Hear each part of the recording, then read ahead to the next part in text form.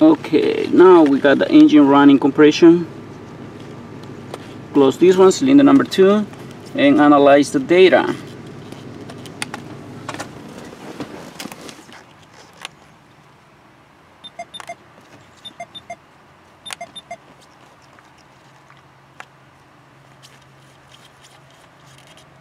Running compression. It's showing me about 157 or running compression. Oh no, I'm not right. This is the one I should be looking at. This is this one here, the channel 64 right here. Yeah, we can see 64 psi. I was looking at the other one, but 64 psi running compression. And let me just close this one. I wanted to bring the other channel. Where is the other one? Right here is the other one. So that one should be probably like this. Let me zoom on it. Okay, now we are about, this is about my 0 psi there. You see, 0 psi. Intake pulling and pockets are good. Okay, gonna analyze this one. Running compression number 2, non-good cylinder. I'll save it. Okay, I have the crank position sensor here, the crankshaft position sensor.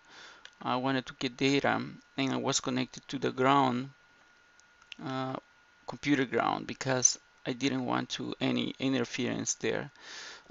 Basically, what I was looking here is find out any noise, like electrical noise, like this we can see here, and see if there was some consistency in between number cylinder 4 and number 1.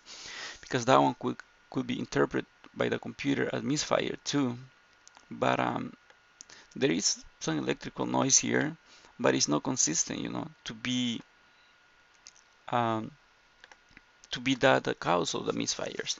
So barely we can see something here, over here, but still it's not consistent, you know.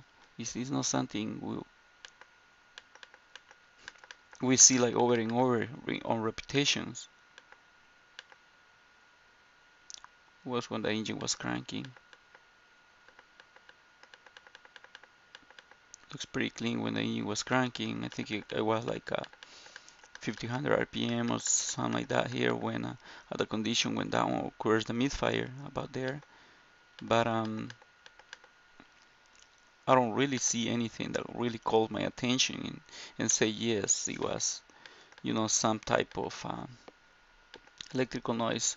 So I just wanted to discard that one because, you know, the condition this is been setting at the code, it's been kind of little noise there, but like what I can see here on top is the AC ripple, you know, like the alternator producing some ripple here. So sometimes that one can cause some problems too. How much was that? That ripple. Let me see here. From here.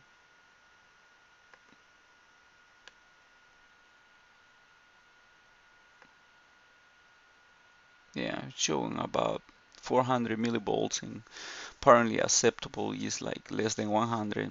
But that can cause some computer stuff sometimes, you know, some computer get crazy. But anyway, I disconnected on this vehicle the alternator and run it without the alternator, and still, you know, the misfire is there, so it's not caused by AC ripple here.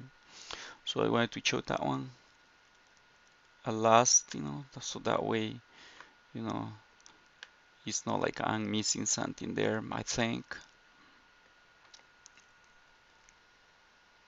So any help will be appreciated at this point. I'm done with this one, so please help.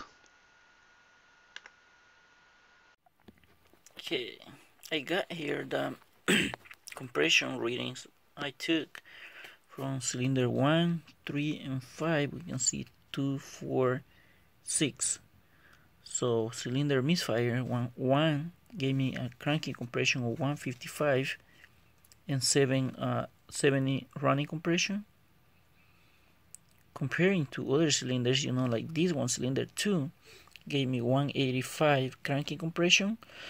This is non-misfire cylinder, and 70 running compression, pretty much the same than the number 1 running compression. Number 4 gave me a little bit higher compression, running 80 on running compression and 180 cranking compression, static compression. So pretty much comparing these two, it's just 5. This one got like, a good difference. Comparing with this is like what, 125. However, the one was registering most misfire was the number 4.